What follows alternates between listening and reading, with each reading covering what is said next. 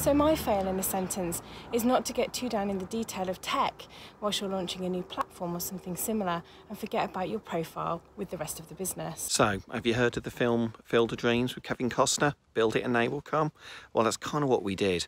We put the platform out there, we seeded it with content, but we didn't actually try to find out what people actually needed, what was going to be valuable for them. We made those assumptions as an L&D team. My fail was not really understanding a client brief before I delivered a workshop. My mistake was, rather than working with them in the open plan office, I stayed in a back room dealing with management, accounts, details and Excel spreadsheets, rather than working on the people. My failure in this instance was really a failure just not to enjoy what I was doing. When we were first implementing our learning transformation program at Empower, I've realised the importance of making sure that L&D and internal comms were integrated in their approach. I never really quite managed to get us to work with him on a joint strategy. Focusing on a very particular audience meant that I was thinking in a very small scale, and I didn't realize the potential that this collection had. We needed to organise a navigation system so that users could easily find the content that they wanted and interact with it quickly, but also travel across the different areas.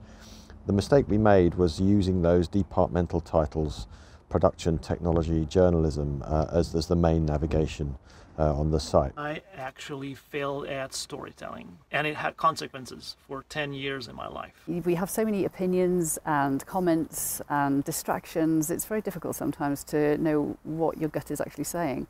And where I failed to listen to it, I've made some poor choices or decisions occasionally in recruitment.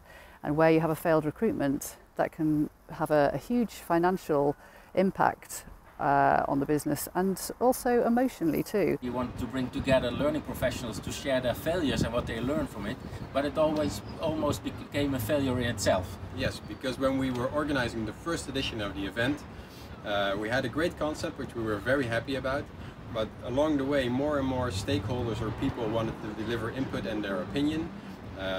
For example, on if we had the right target audience and if the name was okay. My epic fail is when I was left to run a programme I knew nothing about and I made a complete pig's ear of it. So you're doing a design and you've agreed the scope of the content with the client, but then it emerges that the client wants to put more and more content into it. And you argue a toss with them, but in the end you have to back down. So the client gets their way.